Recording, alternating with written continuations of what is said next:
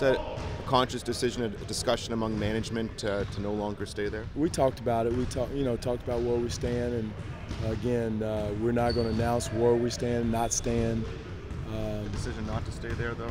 There was a decision made by us, and I think a lot of teams in the league, but and there's reasons behind it. Kind of a different way of protesting, perhaps. Well, it's arguably the most meaningful, right? And I'm pretty sure with a guy like Donald Trump, I'm not sure what actually might sway him or sway his mind, but I think dollars and cents is probably the language he speaks loudest. And and I think as an organization that has a certain set of values, and MLSE and the Raptors, like any big company, they do have certain standards and values that they would espouse, and at some point you got to adhere to them too.